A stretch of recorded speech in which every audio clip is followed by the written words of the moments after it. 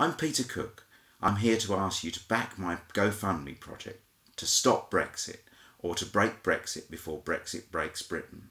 We had huge success up to June the 8th, where we have leavened Theresa May's majority such that she can't actually implement hardcore Brexit, and we're now caught between hardcore Brexit, soft Brexit, clean Brexit, red, white and blue Brexit. I don't know what Brexit we're on currently.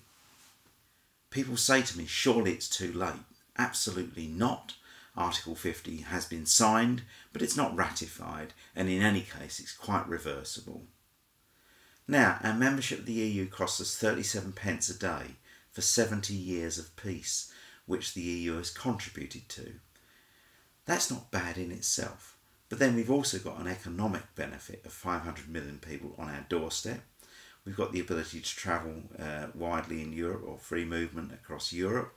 Lots of social benefits, lots of environmental benefits. If we shut the door to Europe, we probably open the door to Donald Trump to import his chlorinated chicken, his GM foods, to take over our NHS and various other things. Think about it. So 37 pence a day, but actually it's going to take us about 30 years to recover from our Brexit.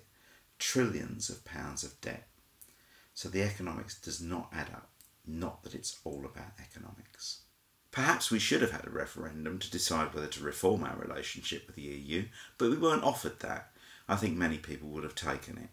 In any case, I think that if we stop Brexit, it will actually result in a reformation of our relationship with the EU, which I think many people would like some reforms, as indeed our own Parliament needs a lot of reform, and all politics and politicians do need an occasional spring clean. Nonetheless, leaving the EU is certainly one way not to achieve that. We need to stay in there, inside the tent, to be in there to actually influence that debate and make a better Britain in a united, reformed Europe. And that's what we're here to do. Some people say, well, Jeremy Corbyn will sort this out. But Jeremy Corbyn also wants hardcore Brexit. And his numbers don't add up. His reforms of the NHS, social care, education are laudable, absolutely laudable, but they're not affordable, particularly if you're going to do Brexit at the same time. So £1 trillion worth of debt that we're going to mount up over 10 years and 60 billions to leave the EU, you cannot do your progressive reform plans with the NHS and so on if you're going to have that kind of debt racking up in the next 10 or so years. So we need to reform the Corbyn outlook on Brexit as well. Now, we have 4 objectives for this project.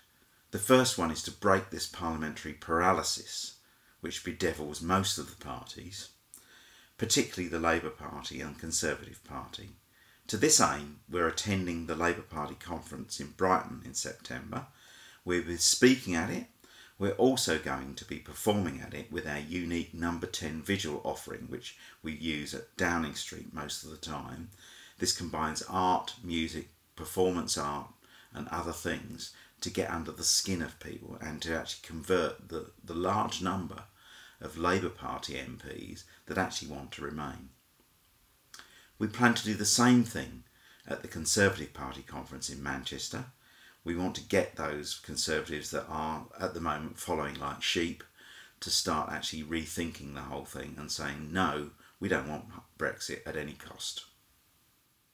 Our second objective is to mastermind press and media activity using the skill set I have within Human Dynamics and the Academy of Rock, my day job, to use that skill set to mastermind our command of the press and start getting positive messages out about the fact that we can remain, that it's not too late, to tell the story of how Brexit will make a better Britain in a united Europe.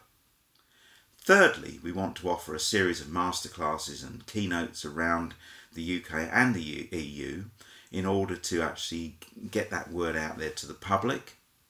And finally, we're going to make an album of songs which I'm calling Brexit Free. This will tell the tales of life without Brexit, a Brexit-free life, a better Britain in a united, reformed Europe. And we're going to get together a lot of musicians and make a professional album, record it properly, put it out there, and actually reach people's hearts rather than their heads, because music is the language of the senses, really. Now, you might say to me, Peter, why do we need you full time on this?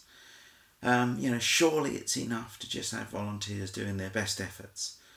I've been so impressed. I completely agree that the voluntary effort that's been going on to support the Remain activity is absolutely laudable.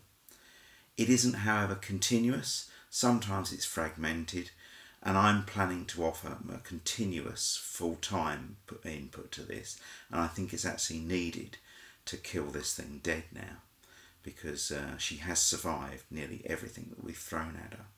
So I think we need a little bit of stronger medicine. I also plan to provide all of my professional skills to this, of which I have a few. So I think I'd like to suggest to you that we really need to put the effort in full time here. Now, I'm not employed with a day job, and therefore I can do this in my spare time. I'm self-employed, and putting it crudely, if I don't work, I don't eat, and nor does my family. I have a family of 4 to feed. So I'm not asking you for a few train tickets. I'm asking you to professionally back this for a limited period and one time to try and kill this Brexit thing off. In the words of Bob Geldof, just give me the money, please. But don't do this for me. Do this for you.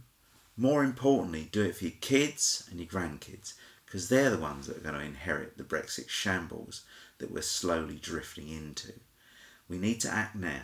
I'd like you to look at the GoFundMe site /Stop Brexit, and let's stop Brexit. Let's break Brexit before Brexit breaks Britain. Thank you for listening.